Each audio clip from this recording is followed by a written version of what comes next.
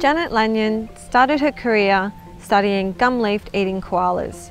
It wasn't until a chance meeting with the marine biologist that she decided to swap out her eucalypt forests for seagrass meadows. This began a lifetime quest into unravelling the mysteries of one of the ocean's most elusive creatures.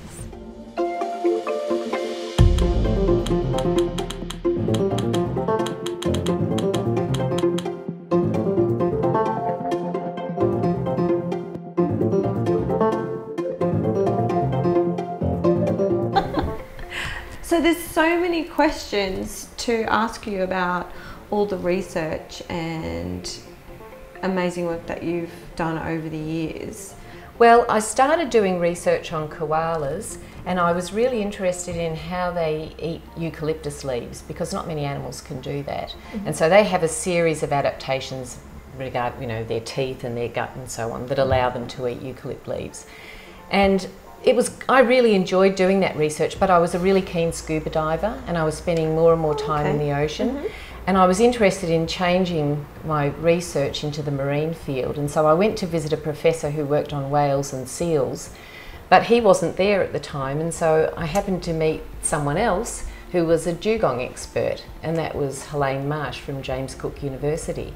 And as I started talking to Helene, I realised that dugongs are really similar to koalas, and in fact they're like marine koalas. Really? And the reason is that they're both highly specialist feeders. So not many animals can feed on seagrass, just like not many animals can feed on eucalyptus. And so I was really interested in how dugongs can eat that unusual diet.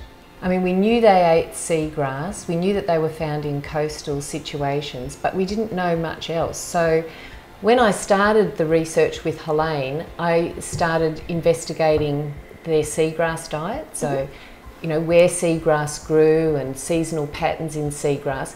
But I wanted to know some really basic things like how do they eat seagrass? How do they use their teeth and how do they use their guts? Mm-hmm. Dugongs are such interesting animals. So cute, like only its mother could love it kind of thing. It's like a bulldog fascination for me. So how would you describe these animals? So dugongs are probably about the same size as a dolphin, so up to about 3 meters long, but don't look like dolphins. They've got, their colour is brown through to a light grey. Their head's the most unusual part. They've got quite a blunt face with a very large upper lip, which forms a big rostral disc, and that lip has a lot of very fine sensory hairs which they use to find the seagrass. Mm-hmm. They've got the head's quite large and bulbous. They've got quite small eyes, so they don't have great eyesight. They've got little ear holes, probably good hearing. They've got nostrils situated up on the top of the head so that they can come to the surface and take a breath without exposing much of their body. Mm-hmm. They're quite streamlined in shape but quite rotund compared to a dolphin. They have pectoral fins which are like paddles, and the females have teats that are located under the pectoral fins in the axilla region. The back tapers off to the tail, and the tail is like a dolphin's. So it's a forked tail, and when they swim they move that tail up and down. Mm-hmm. The hairs on their mouth parts are the most sensitive hairs ever measured in any mammals, and they use those hairs to locate seagrass on the sea floor in murky waters. Okay. So they can feel their seagrass. How do you figure out how they use their guts? Okay, so back then we didn't have a way of doing close-up work on dugongs because they were so secretive and we weren't really sure where they were or even how many there were around. So we had to do everything in a hands-off way. So we had to collect dead animals. So we'd go out and get animals that were stranded and come back and cut them open and look at their guts. I worked at museums looking at the skulls and the teeth. And I did a lot of work on seagrass. So I'd be out on mud flats and measuring seagrass every few weeks and taking photos of seagrass and that sort of thing. The other thing that we did was aerial surveys of dugongs. So none of the work was really getting close to a dugong at all. No. Oh, how long was it before that you actually saw your first dugong? Well, actually, I did my entire PhD, which was about 6 years, on dugongs without ever having got close to a live dugong. Yeah. And you were working around Brisbane mainly for your research? Mainly up around Townsville, actually. Okay, yeah. No, so if animals came in dead stranded, Helene and I would get notice that there were dead marine mammals or sometimes turtles on the beach, and so we'd put on our overalls. So Helene had red overalls and I had blue overalls, and we'd head out with our bucket of knives and the four-wheel drive, and we'd collect the animals and bring them back to the university. And one of the main things we were trying to do was work out the cause of death, but we were also interested in getting as much biological information from them as we could. So you'd collect whatever was inside the intestine as well? Yeah, that's right, to see what they were feeding on. You must have a very strong stomach. Yeah, I suppose. I mean, old dead dugongs smell pretty bad, actually. And in fact, you can't get the smell off you for sometimes days, no matter how many times you wash yourself. You haven't managed to find a remedy for that kind of thing, like bathe in tomato sauce or something? No, not yet. Not yet. Oh, that's terrible. So it sounds like it must have been fate, really, how it all came across, because you were there looking for someone that wasn't there and you just happened to meet Helene, who introduced you to this new world. Yep, that's right. It was just a happy accident, really. So what I've heard about dugongs is that they're very elusive and mysterious. Is that much of their character that you found? Yeah, dugongs are really shy and secretive, and they're found in usually murky water areas, so they're really difficult to study. So that was one of the reasons that we had to use aerial surveys and study dead animals, because we just couldn't get close to them.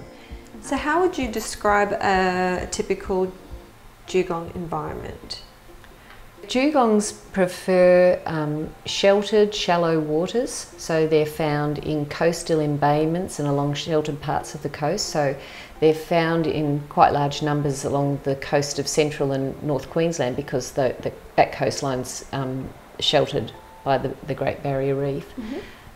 They're usually found in waters less than 5 metres deep, and they tend to prefer feeding in water about 1 to 3 metres. But having said that, we sometimes find them off the coast in waters as deep as about 30 metres or so, if their preferred seagrass species are found there. Oh, okay, so they can dive down to 30 metres just to feed along the bottom? Yeah, that's right. I think the record has been about 36 metres. Wow. So, and the reason we haven't actually seen the dugongs at 36 metres, but we've seen their feeding trails. So the scars that they leave through the seagrass beds as they feed. Okay, so they don't absolutely demolish the seagrass bed. Yeah, it depends. So individual animals will leave pretty distinctive feeding trails, and you can see them. If you get a herd of dugongs feeding, then they can pretty much demolish an area, because they're going through, you know, sometimes 100 animals all feeding together, and so it's difficult to see individual feeding trails. And does it take long for the seagrass to regrow back? Some seagrass takes a while to grow back, but the seagrass species that dugongs prefer to eat are the ones that grow back the fastest. So we call those pioneer species, because they grow back after there's been a disturbance, such as grazing. So they're quick to grow. They don't lay down a lot of fibre or, you know, difficult to digest material, and so dugongs really like those. They also tend to be high in sugars and also in amino acids or proteins. To study dugongs, we've really had to be sort of dugong detectives and try and work out other ways to study them, because dugongs are in the water all the time and they're underwater pretty much all the time as well. How long can they hold their breath for? Usually when they're feeding, it's a minute or two, but they can hold their breath for up to about 10 or 11 minutes, but that's probably more unusual. So Okay. 1 to 4 minutes. But when they come to the surface, they only come up for a second or so. So it's really hard to get a good look at them. Oh. I've actually got a couple of images here. You mentioned aerial photos. I've got an image here of, here we go, that. So when you're flying around, you can spot this herd of dugongs in the water, and do you then automatically think that there must be some seagrass around there, or Yeah, actually, that special type? Yeah, dugongs are a really good guide that there are particular types of seagrass in the area, because dugongs are really fussy eaters. They'll only eat certain types of seagrass. So for instance, there's a particular species that they really like. It's just a small oval leaf seagrass, and they'll eat that over pretty much anything else if it's available. Okay, I've got a couple of, because I guess I go scuba diving quite a bit, and I do often see a lot of seagrass. Is that just to point out the actual differences between these seagrass? I've got a couple of ones. Okay, there. so they quite like this seagrass, but this one here is their real favourite. Oh, okay. It's a really small seagrass, so the genus is called Halophila, and the leaves are only about 1 centimetre or so long, and it's usually found in a sparse sort of seagrass meadow like that, and in sandy or muddy areas. And so you've got this dugong that's 600 kilos or so, feeding on these tiny little seagrass leaves, and they'll feed on those over thicker, denser seagrass meadows I've if they seen can. that, and they are quite little. Yeah, that's right. So how much of that would they need to nourish themselves? Okay, we've done some experiments actually where we've measured their energy needs and metabolic rate and so on, and we know that each dugong needs between 25 and 40 kilos of that every single day. So they have to dig up huge amounts. Yeah. So they must be quite, I guess they've got a kind of a snout, so are they're more like a vacuum cleaner, or are they more of a shovel? Yeah, well, sort of a cross, I think.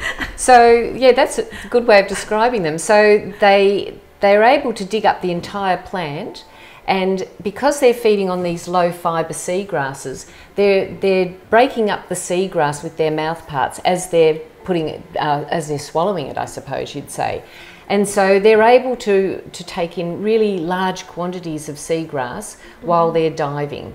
So they just go along and almost like hoover up the seagrass from the sea floor.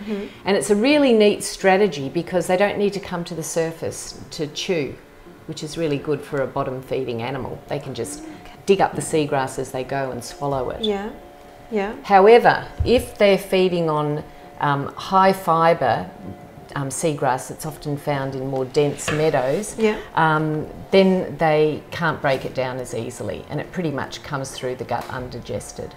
And is that also the same for their, I guess their cousin? Would it be their cousin, the manatee? Oh, are they manatees. also similar? Well, no, manatees and dugongs are really different. So what I didn't mention was that dugongs have really pathetic teeth. They're the smallest teeth ever recorded for mammals as a function of body size. And they're really soft and small, and they don't really do much chewing at all. So dugongs have these big horny pads which process the low fibre seagrass. Manatees, on the other hand, have fantastic teeth. They have these huge, big molars that are enamel coated, and they're really hard, and manatees can eat pretty much anything. Wow. So they're really different. And you've been over, I guess, in the Northern Hemisphere and done some research on manatees as well. Yeah. What are the main differences between dugongs and manatees other than their teeth? Oh, well, quite a few actually. So when you look at them, manatees, well, the ones that are best known are Florida manatees. Florida manatees are huge compared to dugongs, and they're much slower. They live in more coastal and freshwater environments, and in fact they move between freshwater rivers and streams and the sea, whereas dugongs are only found in the ocean. Dugongs are really slow breeders. Manatees breed quite quickly. Yeah. Are there any physical attributes that are different? Manatees have paddle-shaped tails, and dugongs have tails that are tail flukes that are shaped like a dolphin's. Manatees still have fingernails on their front flippers, rather like an elephant. And their heads are quite different too. Oh, you mentioned elephant. I think I heard somewhere that the elephant is actually closely related to the dugong. Yeah, is that right? Yep. Oh. So elephants and dugongs and manatees all share a common ancestor. So they all evolved from the same type of animals. Wow. The skin of these animals is really thick and sort of leathery and wrinkled like an elephant's skin, but also naked skin. Also, they've got really heavy, dense bones.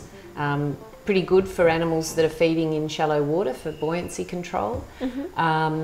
They have tusks. Dugongs have tusks as well. Manatees don't have tusks, but dugongs do. Yeah. So that's a sort of an elephantine feature. Wow. So those tusks would be. Would they also be made of like similar like ivory or something? They are. Wow. Yeah. So they have a pair of permanent incisors, so front teeth, that continually grow throughout their lives. But they only erupt in the males. So when the male dugongs reach adolescence, then their tusks erupt. Okay. Are there any dugongs on the western side, or is it just on the east coast that you find? So dugongs are found right around the northern coast of Australia. So from Moreton Bay on the east coast, right up north, right up through, past Cape York Peninsula and through Torres Strait, over to Western Australia and down as far as Shark Bay. And in fact, dugongs are the most common marine mammal that we have in Australian waters, and people don't really know that. No, didn't know that because they're a threatened species though. All of the manatees and dugongs are threatened. Globally, dugongs are listed as being vulnerable to extinction. But what we think is probably more the case is that they're endangered or even critically endangered in some areas. And in fact, there are some areas where local populations are no more, so they've become exterminated. So exterminated through hunting, Hunting, habitat loss, a number of different threats. And the threats to dugongs are pretty locally specific. So the threats to dugongs in Australia are quite different to the threats to dugongs in, say, Southeast Asia or over on the coast of East Africa. Okay. Because that's, well, I guess with the threats for the dugongs, it's not like the dugongs are very exotic in the sense that you have to travel so far and wide to try and find them. They're just right off the coast. Yeah. So the Gold Coast and Brisbane, for example, are like built up major cities right on the coast, and you could just drop in and happen to see a dugong. I know at Hervey Bay, you just come out of the marina and there are dugongs right there. Yeah. Dugongs follow the seagrass basically. So if an area loses its seagrass habitat, then it's going to lose their dugongs as well. Yeah. And so, for instance, there are some places, including here off the coast of Brisbane, where we think there used to be a lot of dugongs living really close to the coast next to the city of Brisbane. But because of increased boating traffic and coastal development, there's been loss of seagrass there and disruptions to feeding dugongs. Like, you've been studying the dugongs and their seagrass for almost 40 years. Have you noticed anything that correlates to climate change or the warming? Look, I haven't done any work looking at temperature effects on seagrass, but one thing I do see with climate change occurring is that we see an increased frequency and severity of storms. These huge and severe rainfall events that we have and have had along the coast of Queensland cause coastal flooding, and these floods have major impacts on the seagrass. So basically you've got huge amounts of fresh water running off the coast, and the salinity drops, the water becomes really murky because there's sediment coming down into coastal areas, and the seagrass dies. And so if you have loss of seagrass, then there's no food for the dugongs. So as we see these major floods along the Queensland coast, for example, we're finding that we've got years when the dugongs aren't breeding, because dugongs need a lot of seagrass to grow and to reproduce, and it's just not happening. Now, I've been really lucky to be able to photograph a whole bunch of whales and ID them and try to start some sort of database, but I guess with the waters the way they are, and they can be in Moreton Bay and around the place, and shallow water too, it can be quite low vis and murky. So how do you actually ID them? Yeah, good question. So we can't use photo ID for dugongs because they all pretty much look alike. Oh, you get the odd one that might have a deformed tail or has some sort of pigmentation pattern or markings on them, but generally they all look the same. So what we do is we take a little skin scrape from them, and then we can get a DNA fingerprint, and each dugong is unique genetically, so we can identify our animals and you know, unambiguously and forever. So that works really well. Yeah. But we have to get close to the animals to take a skin scrape. Oh, that would be so great to be close to one. And how do you do that? Well, we go out in little boats. You have to have permits to do it, and so we approach them, and then I just lean off the side of the boat, off the front of the boat, and just use a little scraping device, a little handheld device, and take a little nick of skin, and then we can identify them. And we can also sex the animal too, because we have genetic markers for males and females. And one of the neat things about taking a little skin scrape is that dugongs do that to each other all the time. So the males have tusks and they're always scraping other dugongs. So the little scrape that we do on them is actually, you know, something that they're used to, and most of them don't even react when we take a bit of skin. So the skin scraping is a way of getting close to them and doing population level stuff, but if we want to know much more about the animals, we have to catch them. And so we have a way of catching them. We just leap out of a boat and grab them, and then we can take our skin sample, but we can also measure the animal. We can take other samples as well, and get quite a lot of information about the health of the animal. However, if we want to really look at the health of the animals, we have to take them out of the water. And the reason we have to take them out of the water is that we can't take blood samples and urine samples and other things while we're holding them in the water. So we take them out onto the back deck of a boat, and then we take our samples. We never do health assessment on calves, so we don't want to separate mums and calves at all. So all of our sampling of mums and brand new calves is just taking skin scrapes, and then we can match the genetics, then we can work out who the dad is, and then we've got the newborn calf identified so that we can follow them throughout their lives. How do you know which one is, or is it just really potluck which one you have? It is sort of potluck. It's pretty random actually. And you know, the idea of doing a health assessment is that we want to know the health of the population in general. So we don't really want to go for particular animals. We just want to get a random sample of animals each year and see how they're doing. Most of the population studies that look at changes in population size are done through aerial surveys, and they're done through James Cook University. So Helene Marsh's team does most of that. The work that we do is mainly looking at the structure of the populations along the coast, so looking at genetic populations, so you know, where the populations of dugongs are, how connected they are to other populations, movements of animals between populations, and then we look at the basic biology of the animal. So it's a different approach.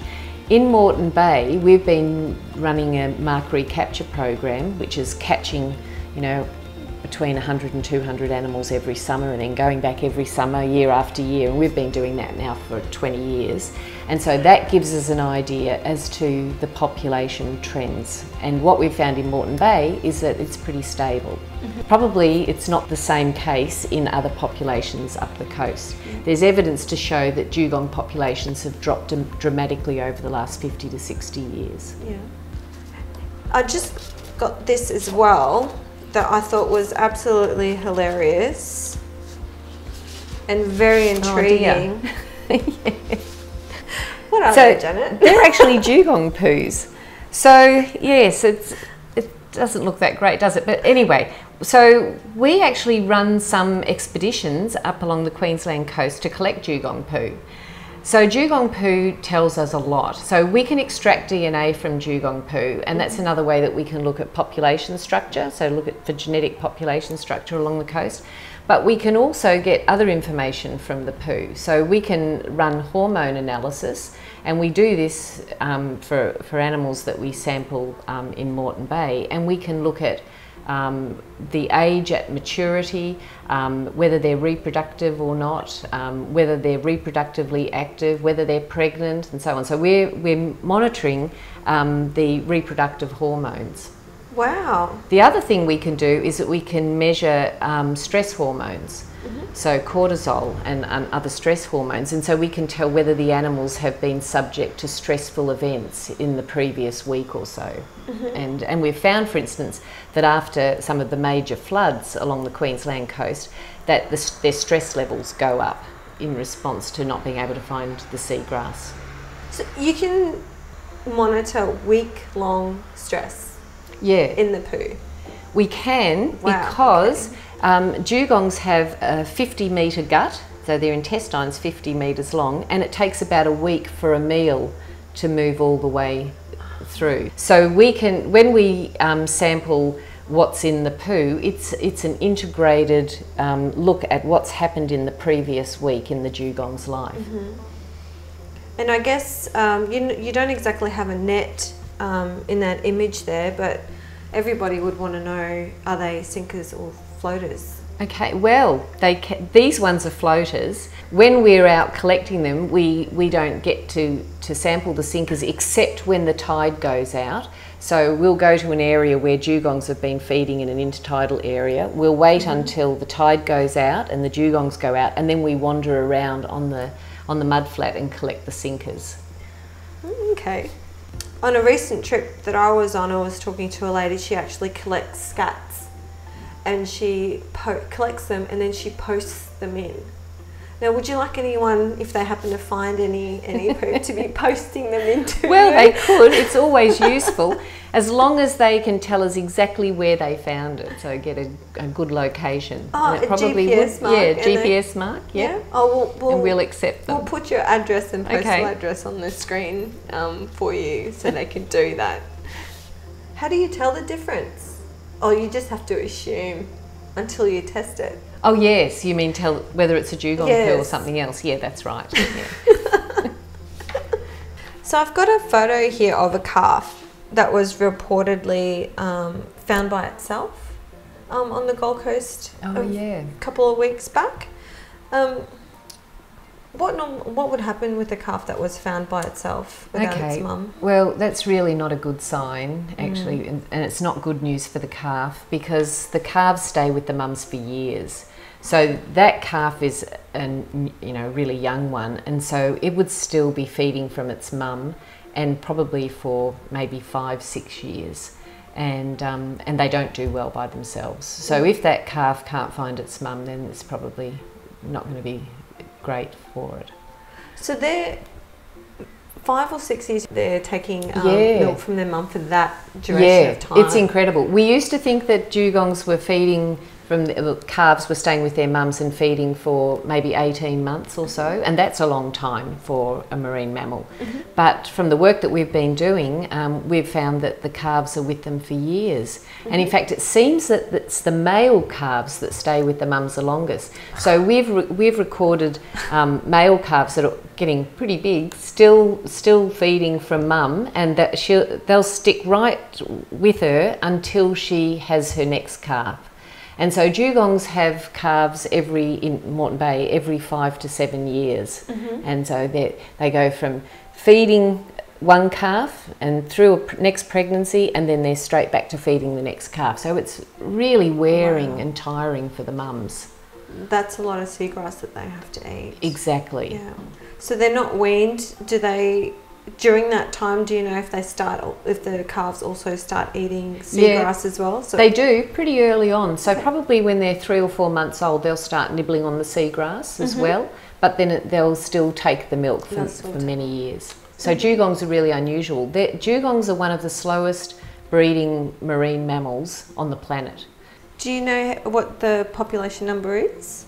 We know that in Moreton Bay we've probably got between about 850 and 1,000 animals. Oh, okay. So, and we have identified via the skin scrape and the DNA fingerprint over 700 of those, and they've all got names, so we know about 700 animals out there.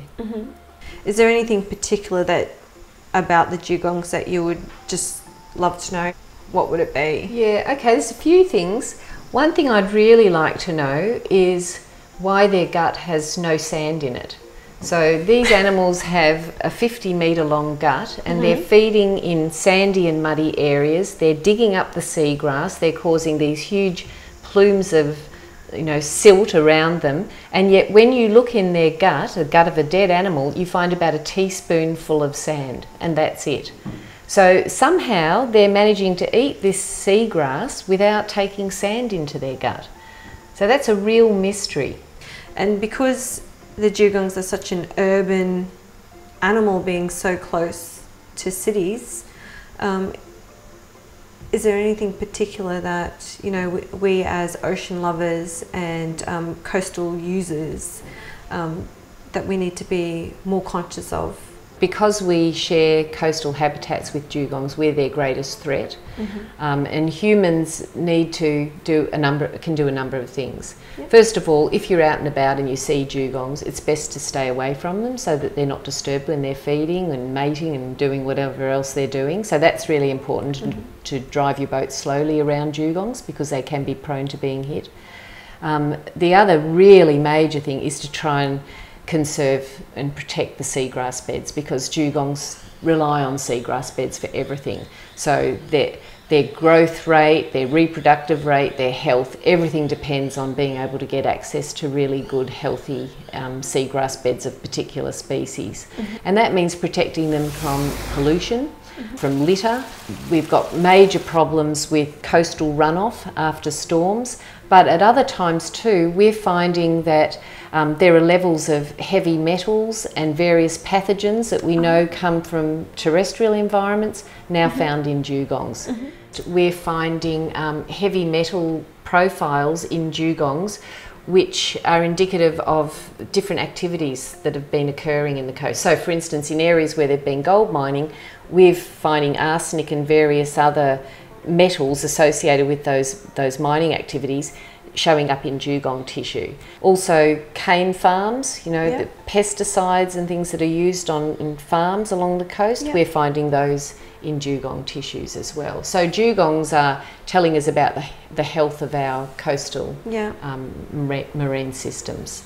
We've just done a study where we've found that dugongs near cities in Queensland are resistant to antibiotics. They're resistant because we're flushing these antibiotics out into our sewage system, and then they're going out into the bay and into coastal environments. Simple things like kitty litter.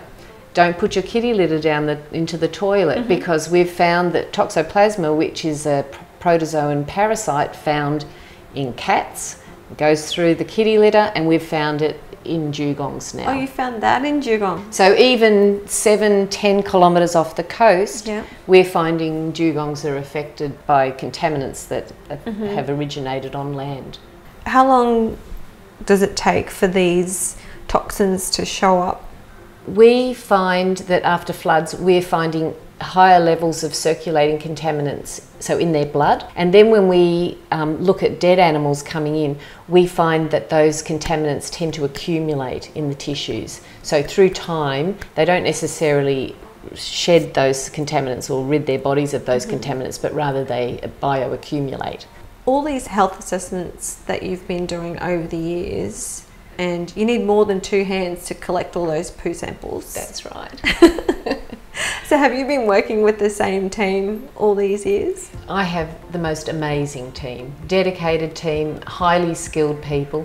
I have a research assistant who's been with me for over 20 years, Helen, and she's absolutely integral to the program. But I also have a team of experienced dugong catchers and handlers and samplers who have been with me for about the same length of time, and they're just fantastic people. The other people that are really important are SeaWorld. SeaWorld. So SeaWorld on the Gold Coast have been supporting my research now for about 20 years. Great. And they make available their research vessel and their personnel, and they're a really important part of the health assessment team every year. That's really important because we need that sort of in-kind support, otherwise these health assessments wouldn't run. And being a long-term study, funding must be pretty scarce for you. We have some years where we have virtually no funding, and it's a constant struggle to get funding. So there are very few projects that have gone for so long, and we have to keep going because the generation time of dugongs is probably about 15 years, and you really need to sample animals through multiple generations to start to get an idea as to how the animals live and how their populations thrive. Almost 40 years later, Janet, are you still in love with dugongs? Yeah, okay, I do love dugongs.